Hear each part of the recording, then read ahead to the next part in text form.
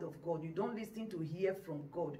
You will pray amiss, and you will pray with frustration and with pain if care is not taken. Prayer is not the answer to everything. Prayer is your communication channel to God. Prayer is what you should do as a believer. Prayer is what that will keep you in line, but the word of God keep you in check. The word of God keeps you in check. So if God sees that you don't believe in his word, what will happen? You will pray and pray and pray without no result. So when you know the word of God, and the word of God keep you in check, and you have used the word of God to check yourself, you will pray less.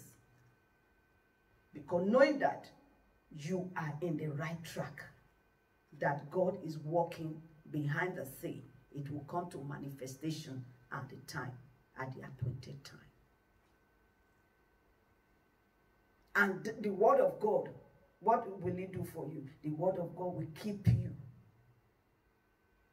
in perfect health, perfect strength, until the Lord meets your need. That is the secret. When you believe the word of God, when you know God and know his word, it puts you in check. Prayer is what you do. I have to pray. I have to pray. Yeah, you have to pray.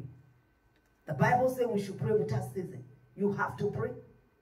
It's what you have to do, because you have to communicate with God. But when it comes in terms of the word of God, the word of God is what puts you in check. And God searches us. He checks us to see what? To see what we have in our spirit.